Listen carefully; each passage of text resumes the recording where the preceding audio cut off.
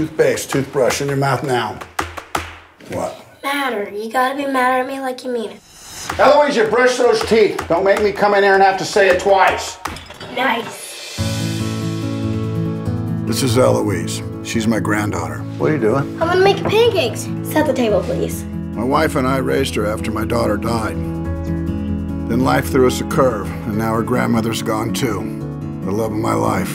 Do you really plan on raising this girl all by yourself? This is every day? Yep. Do you need to call her mother grandmother? Grandma Wee Wee? Yeah. The last person I need around me right now is Grandma Wee Wee. Miss Miller, that's right. You got a plan for Eloise in light of all this? You tied it like a tennis shoe. She's got a whole lot of family down with me. Well, you can always come for a swim. Oh, Lord. Hey, guys! Hey, baby. I'm thinking we need to start talking about a shared custody. Not gonna happen. She has a father. You live in a blind spot when it comes to your son. He's a junkie. And you're a drunk. Okay, thank you. Run on home, fill your bathtub with whiskey, and just soak in it. Have yourself an old drunk man's bubble bath. Got it. Good. This is a little girl's life we're talking about. You know what, Rowena? You petitioned for custody. Louise needs more love than just what her grandfather can give her. What she needs is stability, especially now since she's lost her grandmother.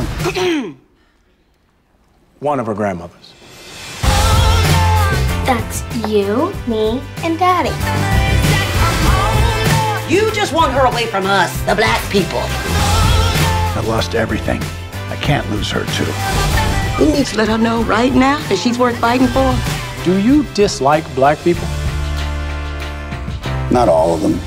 This isn't about black and white. I love you, Mama. This is about Eloise. Oh, this skinny one right here. Is it supposed to be me? No. It's not my favorite.